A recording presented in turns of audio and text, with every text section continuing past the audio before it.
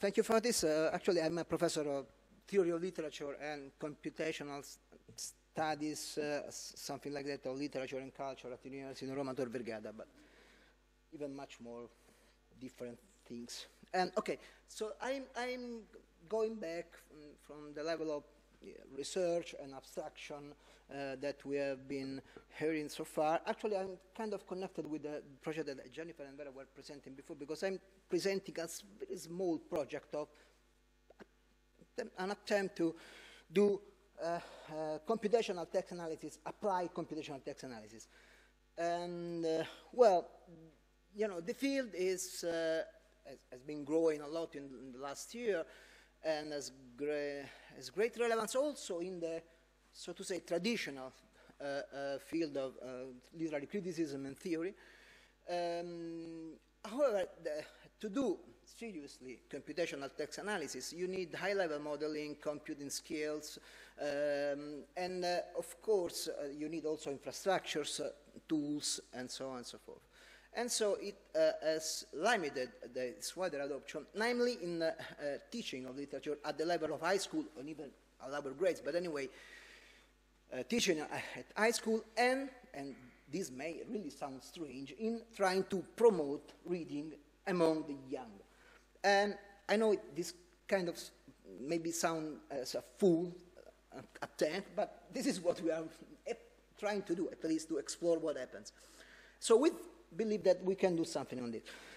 Actually, the project was a cooperation between this center, that is a chapel, actually, with chapel in Italian, that financed the project. And this is an institute that is attached to the Ministry of Culture, and that has the objective of implementing policies for the dissemination of books and readings in Italy, of course. And it's directed by Dr. Angelo Piero Cappello, who is actually the original conceiver of this full idea. And then he got in contact with me that, okay, I have this small center that is actually only a name for having a room that actually still not have, but anyway, I at least have the name for the room and the lab. And so we thought how to use some of the tools that we are applying in computational literary studies to see if they could, in a way, be a sort of a means for showing that you can play with books in many different ways, and maybe at the end of the day you may want to read that book with which you have been playing. So Moretti, in his founding paper of distant reading, said we have to make a little pact with the devil, learning how not to read. So we are sort of reversing the idea. So we made a sort of a Pascalian gambit. Let's see if using distant reading tools and other kind of approaches, but anyway, all computational approaches to literature, we can test the efficacy of this paradox, that is, by learning how not to read, you can get closer to reading literary heritage, and especially this is for the younger generations that, you know, are reading less and less, or at least this is what statistics says. This is something that I can jump, because there have been some experiments, actually not so much, at least for what I know, so there have been some application in a school in the northern Italy, in Trento, that has applied sentiment analysis to a novel by a well-known Italian writer, contemporary Italian one, that is Niccolò Ammanniti, that is much appreciated, especially in the younger generations, but it's I mean, a highbrow writer, or at least pretend to, and maybe it is half and half, we could say, and others experiments also outside our country. And then there is this interesting project by a colleague from University of Bologna that has been doing in the last years a lot of experiments in trying to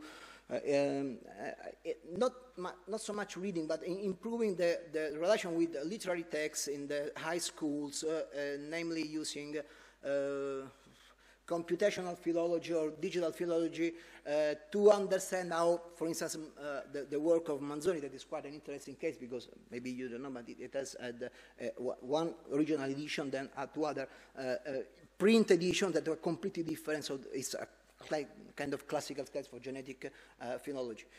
Anyway, what you have done? Well, we try to setting up this small platform, this tool, to put some tools on the website, selecting a number of canonical, very important novels in the time span of late 19th century, early 20th century, for obvious reason, but also because they are actually very important novels that they have to read. And in the last year of Italian high school, it's very seldom you arrive at the literature of the second part of the century, yep.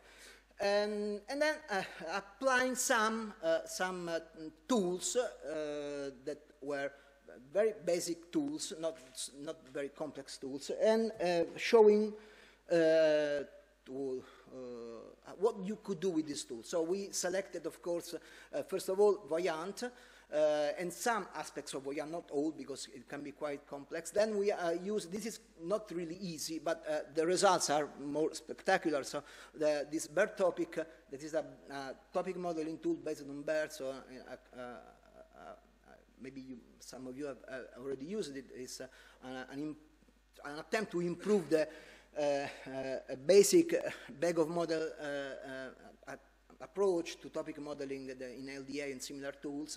Then we use the well-known R library Suzette by Matt Jokers, and then we use also some other tools, for instance, try to automatize name identity recognition for creating networks, and also something else that I will show you because I have actually should have the platform.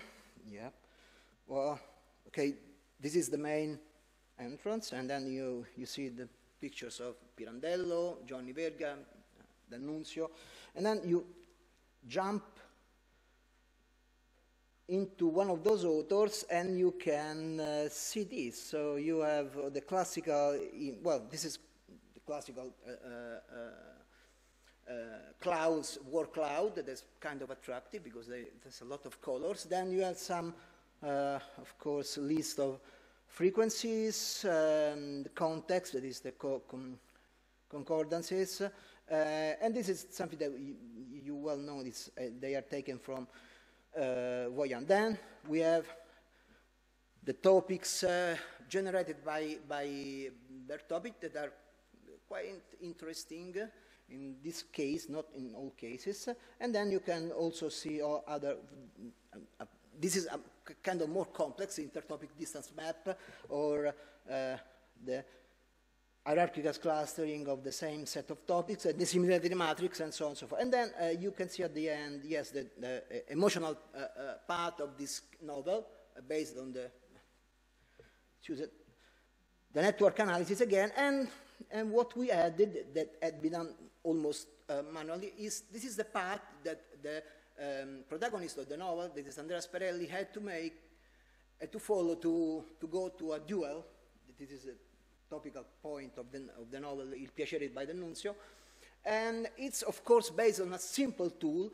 You can see how he walked from the place where he was living, that is a high-level, upper-class part of the city of Roma, to the Gianicolo, where the duel actually should have happened, and happened. And you can, of course, follow, and then maybe add pictures. And why we choose this simple application of geotagging? Because the idea is not so much that you can see this and say, okay, that's great, but the idea is that this set of tools, of course, there are also some reading approach, basic reading approach to the text. You can download the text in various formats. And we also implemented this interesting tool that is based on some well-known studies on neurophysiology of reading that is stressing, you can see it very well here, but anyway, it stresses some parts of the words that are the parts that should be those that are more attractive when you read, based on eye tracking analysis of readers. And there are some other applications of this bionic reading, and we wanted to test it. But anyway, what is interesting is that we not only give a set of texts, we can also enlarge them, but we give also all the tools to be used by the students, and so they can reproduce all the analysis in our platform, just uploading the text. There are 3 cases in which you have to upload the text to have exactly the same kind of analysis and tools, so they can play with that. Now, my failure, and the road ahead, because it's my failure, because I expected not to present this toy, okay, but to tell you what we had seen in our experimentation. So we tried to show this tool to various secondary level classrooms. And also, the website has plenty of explanations, basic level, introducing all the tools, what and how they can do so. But we also wanted to create a first phase teaching to teachers, and then tutoring the students and the classes and see what happens, and then get some data to reflect mostly ethnographic approach of analysis, not because the numbers couldn't be great. It's not a big project, we just a couple of thousand of euros. The problem is that we started this at the end of the first quarter, the first semester quarter in high school, and of course in the last year, yes, I'm wrapping up, and that's the moment in which the students in Italy starts worrying about the final exam. So and the teachers as well. So they simply were interested, and yes, great, especially the mapping, because the idea of mapping, because they have to read. So my idea was, okay, each guy or group of students take chapters, and they select the places, and then they build them up. The same for network analysis. The other tools are less, reading attracting. But anyway, so this phase, we couldn't actually do it. We just did the presentation, then we asked them, and okay, now we are in this moment we can. So this is what we are going to do starting from September, and yes, thank you.